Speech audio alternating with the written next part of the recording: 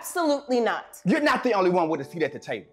You don't get to make all the decisions. I am the one that is ultimately responsible.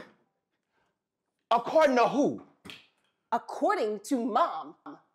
And I'm the oldest. Mom is in hospice. Exactly my point.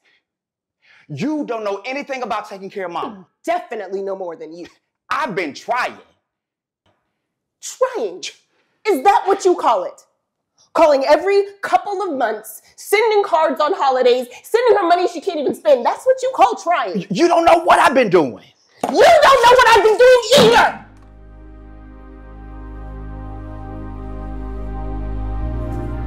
You don't know what it's like to watch our mother decay. To go to every doctor's appointment, to change her diaper, to feed her. You don't know what that's like.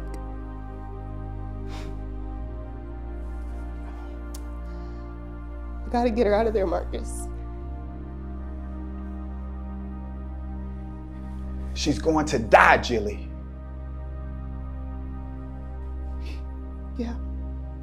That's our mom. Look, we all we got now.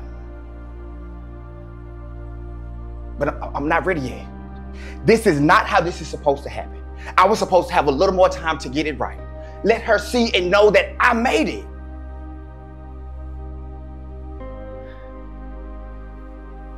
I'm not ready for her to come home yet, Jillian.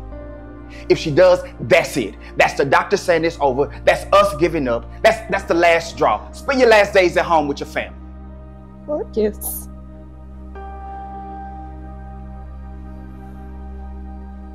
We may never be ready.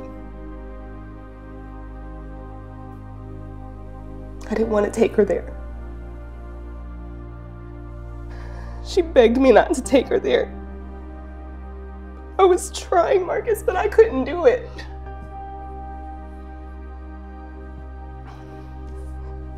We gotta bring her home.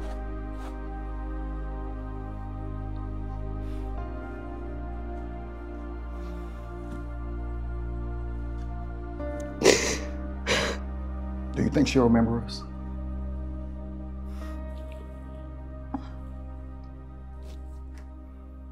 Maybe.